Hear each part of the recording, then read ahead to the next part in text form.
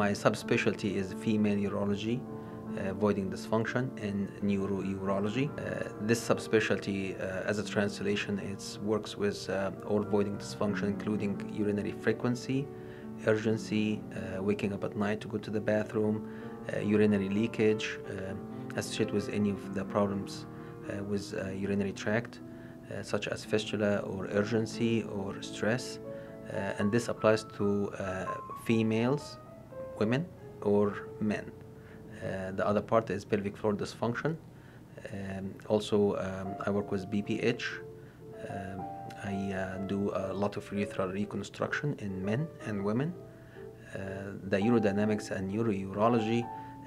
The urodynamics is part of the workup for patients with voiding dysfunction.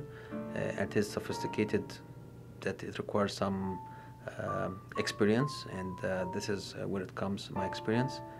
The other part, urology, is a difficult part that many physicians don't want to deal with, and I'm interested in this because it helps patients who have neurogenic bladder problems that can affect their quality of life and their life in some situations.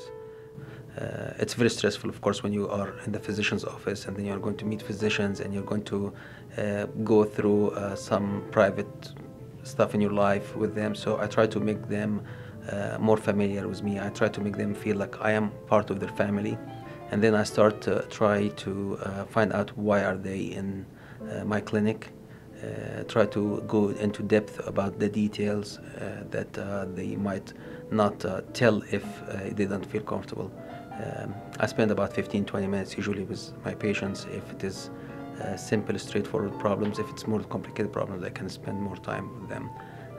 After this, I give them a chance to get ready for the exam, and then I examine them, and again I give them a chance to collect themselves, I would say, get dressed and get more comfortable, and prepare the questions they want to ask me.